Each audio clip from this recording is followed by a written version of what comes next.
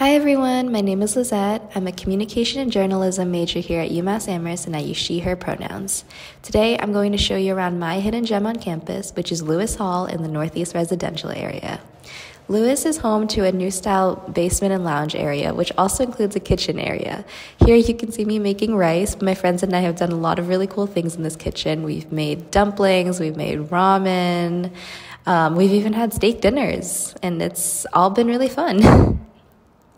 Lewis also has some really great quiet study areas for people who need to focus on their work.